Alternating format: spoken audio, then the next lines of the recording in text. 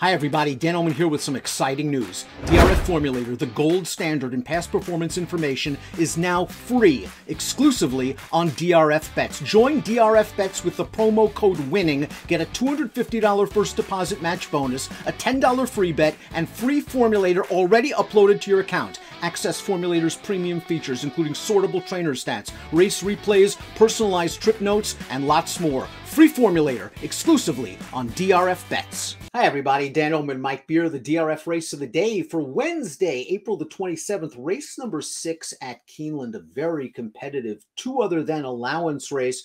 We're going a mile and a 16th. Let's take a look at this field. Remember to view your free Formulator past performances. They're located on the Race of the Day event page at DRF.com. Take a peek and handicap along with us, and when you've made your final determinations, you can play this race in the entire Keeneland Wednesday card with your DRF Bets account, which of course has free Formulator past performances. As usual, Mike, it is a wide open race. The 5 Skyro, the 9 Floriform, these are horses that bring pretty strong buyers, but they're far from the only horses in this race.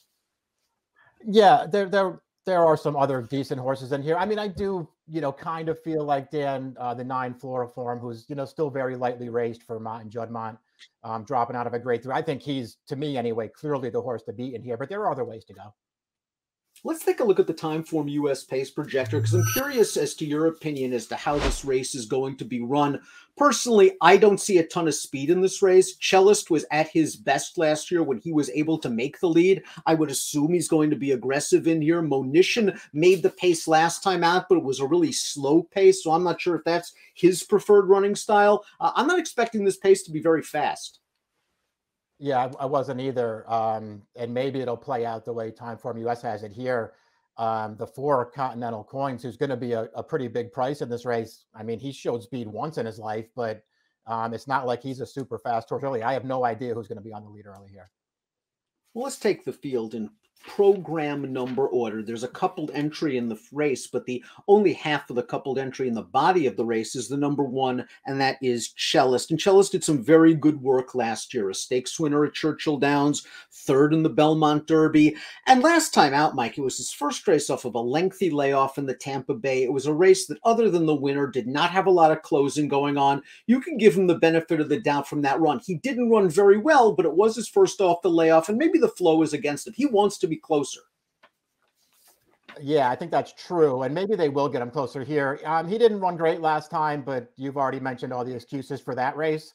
And at the end of the day, he was a pretty good 3-year-old. I can see this horse certainly taking a step forward in this race. Drawing the rail in here is the number 2, Good Juju. And the good news for Good Juju is he's the only 3-time winner in the field. The sort of bad news is that none of those wins have come on dirt. He's only raced once on the turf. It was his last start. It was his first race off of a long layoff, and maybe just the race flow didn't work to his favor. He is going to have to do a lot better. Yeah, he didn't really show anything in his turf debut last time. It was a race that was just dominated up close in there, and the pace wasn't very fast. But this horse just didn't do any running at all. I'll give him another one on the turf to see if he handles this surface at all.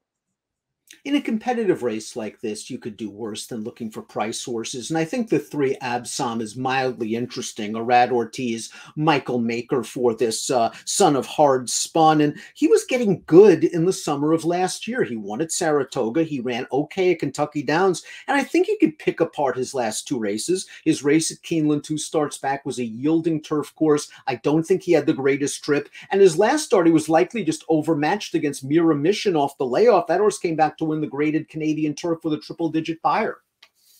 Yeah, that's true. Amir Mission's been in very good form. The rest of that field, I'm not so sure about that. This horse just didn't really run that well in there. He was pretty good last year, though, Dan. I remember him winning that entry-level allowance at Saratoga. That wasn't my favorite race of that meet. I didn't love that field. He ran okay in there, though, to get the job done. He's got figures that say he's a player in here. And I think he's got enough tactical speed, too. So at 15-1, you could do worse than this horse. Timeform US believes the 4 Continental Coins will be out there on the lead. This horse has only raced once previously in a turf route, and he was a winner at the fairgrounds 2 starts back, beating 2 next out winners. The 6th place horse would come back to win a 1 other than with an 83 buyer. He's still lightly raced, Mike, with some upside, and maybe he'll have a pace edge. Yeah, it's funny because he was a winner on that turf route 2 starts back without the lead, coming from off of it in a pace that wasn't that fast. So we'll see what they decide to do with him here. Obviously, just because he has only the one turf route and he ran fine in that race, you could project some improvement for this horse. Skyro's another lightly raced 4-year-old, and I think he could project some improvement for him as well. He's really took a step forward since moving to the turf, including his last race. Let's take a look at that effort. Second off a long layoff at Gulfstream in a second level allowance race. He's got a big look at this, turning into the stretch as the favorite, Mike, and he just can't get by. Yeah, he did have a good trip in here. He just sort of sat behind that winner there, proven strategies on the lead. He came for him at the top of the stretch, and he's never getting by this horse. He doesn't change leads in the stretch, and he just can't get by. I guess it was an okay effort at the end of the day. I actually liked his race off the layoff a lot better than that one, where he chased down another loose leader that day, a horse that came back to win his next start. I don't know. This horse could obviously win here. He might find himself on the lead, Dan. He's got plenty of early speed. I think that's an excellent, excellent point because 2 starts back off the layoff, he showed fresh speed. He was able to stay close, and I wouldn't be surprised at all if Caffaleone gets him close to the lead, if not outright on it. And he ran a 92 buyer in the race we just saw. LeBlanc is the number 6. This horse has been campaigning on synthetics in his last few races, and he ran okay in his most recent start for Paulo Lobo. He finished ahead of a couple of next out winners, one horse that would come back to win on dirt with an 86 buyer. But something tells me he might be better on the synth, and there are some class questions. It's a fair argument that that's a better surface for him. I mean, I like his last 2 starts, and I thought he ran pretty well in both of them. The 2 starts prior to that, going a mile and a quarter, that just might have been a little too far for him. And listen, it's not like they've only run him on turf twice. They were both off of little layoffs, and I don't think he ran terribly in either one of those races. This horse is not impossible. Trainer Nacho Correas is going to add blinkers to the 7 Buy Me Candy. And earlier in Buy Me Candy's career, he raced with blinkers. You can see that with your lifetime past performances on Formulator. And he had success with them and actually showed a little bit of tactical speed. Now, this is a horse that settles for minor awards more often than not, but this is going to be his 3rd race back. And I don't mind him on the turf. I just wonder if he actually might want a little further. It's interesting. That's a good question about what his best distance is. I like him coming back to turf, and I know he's run fine on the synthetic. I like him coming back on the grass here. This is a horse who I thought early on in his career in particular, I thought he had a ton of potential, and obviously he never delivered on it. And when you bring up the distance question, Dan, the more I looked at him, the more I wonder if going shorter just might not be way better for this horse. They started him out in shorter races. And basically all of last year, they just went long, a mile and an eighth or longer, and every one of those starts. And he ran okay, but he didn't get any better. I wonder if cutting back a little bit will help this horse. Be Here is the number 8. This horse is going to have to overcome a lengthy layoff. We haven't seen him since 4th of July weekend in the Grade 3 Kent at Delaware, a race in which he took some money. He faced a good group of 3-year-olds that, like the King, would come back and place in the Saranac at Saratoga with an 85 buyer, place in the Bryan Station at Keeneland with a 90. But he's returning off a lengthy layoff, and he's going to be facing older horses. Right, and the only turf win of his career came via disqualification there at Delaware Park. He didn't even come close to winning that race, but he was awarded first in that spot. I don't know, Dan. He's very lightly raced. He has a huge pedigree. I don't particularly like either one of his turf starts, but there's a lot of upside here. I just feel like he's a real wild card in this race at a big price, and if they just sort of overlook him, maybe I'll try to get him in there somewhere.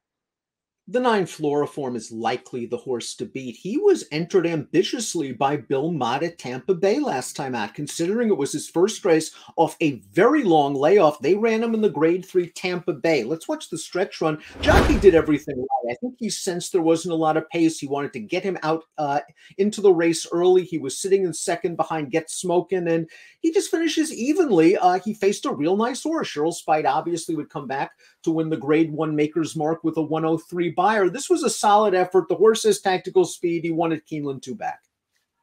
Yeah, I thought he ran okay in here for all the reasons that you just mentioned, Dan. And, coming back off a layoff like that and then chasing a horse like Get Smokin' on the lead. Get Smokin' is really underrated and he's really fast. And I feel like this horse did pretty well in there to almost catch him for second at the end. It was a good place to start for him.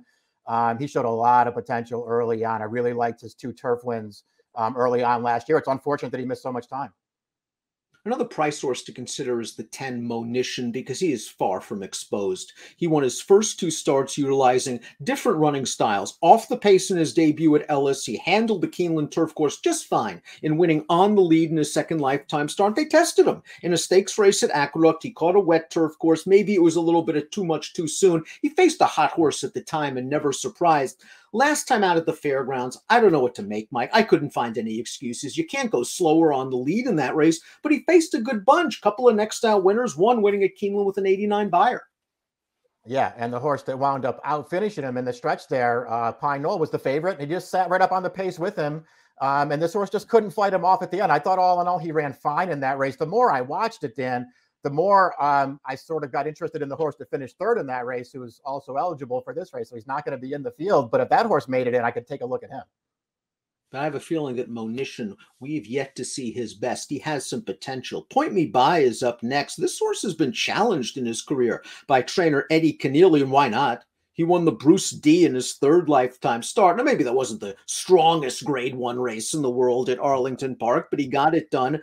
The Woodchopper 2 starts back. I thought he ran fine, not great. Last time out in the Fairground Stakes, kind of a weird race, I thought, Mike. A horse that won that race was $1,000,000 to 1. He pushed the speed of 2 Emmys, who won the quote-unquote Arlington Million, and that horse was nowhere at the end. It was a weird race. It was a weird race. This horse obviously didn't do much in there. I guess I wouldn't hold that against him too much. I just don't really like any of his other races all that much. I mean, he's run fine in some of them, and I do think he's a contender in here. I'm just not a big fan of this horse. Now, the final horse entered in the body of the race. There are several also eligibles that deserve consideration if they draw into the body of the race, especially the horse that Mike mentioned, is the 12. This is Palazzi going out for Marcassi. You've always had a thing for this horse. Yeah, it's true. And when we get the picks up there in a minute, you'll see that I've got him in there again, Dan. I could certainly give him another chance in here. He's just one of those horses. He's his own worst enemy. He doesn't have any speed at all. He's always trying to close from way out of it. And it, as you can see from his overall past performances, it rarely works out for him. But he's kept good company, and he has held his own with those horses when things go his way. If he can pull a trip in this race, and it won't be easy, his running style post-12, there's plenty working against him. This horse is okay.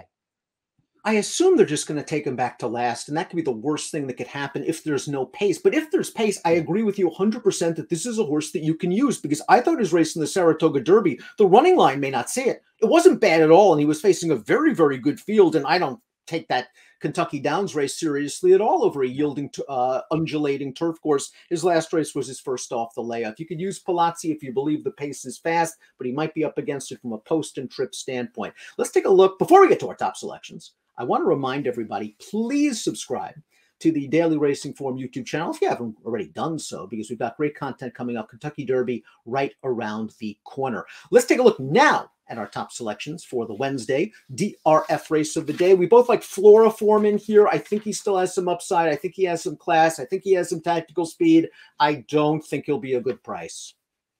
I don't either, but I'm taking him anyway because I think this is a good spot for him. There are some good horses in here. I think this horse has a chance to be, a legit graded stakes kind of horse down the line. And so I'm taking him on top. I'm going to try to get the 7 and the 12 in there with him.